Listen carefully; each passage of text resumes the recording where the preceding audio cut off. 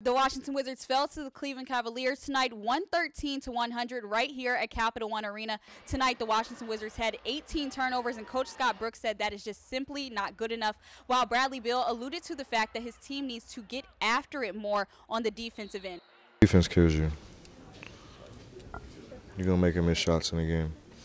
You can't control that, but you can control your defense and rebounding. We turned it over. We gave them that 12-2 start.